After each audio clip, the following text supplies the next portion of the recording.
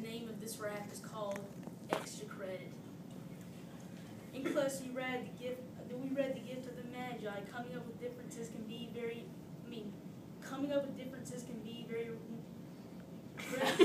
We also read the gift of the Magi. With this rap, I can be your ally.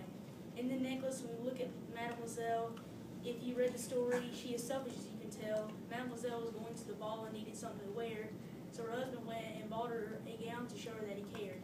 So she had a good time, but on her way back, she lost the necklace and her husband almost had a heart attack. Over the next decade, with the money that they made, they gave the money to Forrester, which she'd take, and found out the necklace was a big fake. Here in the gift of the Magi, Della had to find a gift with only $1.87, so she had to sell her most prized possession. She took her money and bought a chain for Jim's clock, but it was so expensive she sold her locks.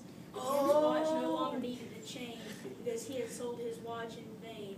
Since Della had sold her hair, the combs Jim bought she could no longer wear. To buy the gifts, they sold the thing that meant the most. They realized that they had love to boast. In these two stories, you can make inferences that the characters have lots of differences. As you can tell, Lizelle thinks of only her, and Della and Jim have devoted love that endures. In the stories, they all lose a thing.